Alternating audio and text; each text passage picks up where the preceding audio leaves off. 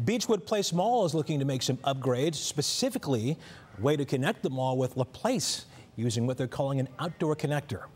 Channel 3's Brandon Simmons has details.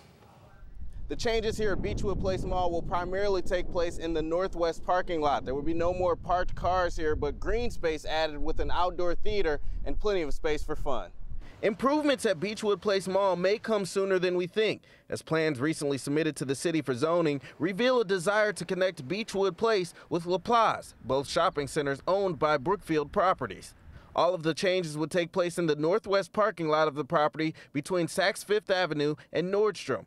The outdoor connector would be primarily green space that includes an outdoor theater and spots for food trucks and games. Beachwood Mayor Martin Horowitz appreciates Brookfield's efforts to improve the space, saying they clearly understand the importance of Beachwood Place as an integral part of our community. This outdoor connector concept, complete with a community gathering area, will be a beautiful venue for outdoor programming to benefit Beachwood residents and our neighbors.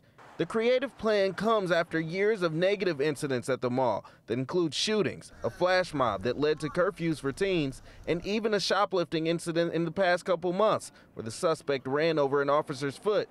Still, Beachwood Place is one of the remaining successful and highly regarded malls of yesteryear. These planned upgrades hopefully helping cement its position well into the future.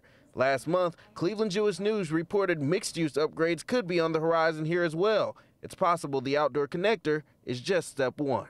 Now, of course, we are just in the planning stage, so these renderings could change if council doesn't approve them as they are. Council will meet and look things over on Tuesday.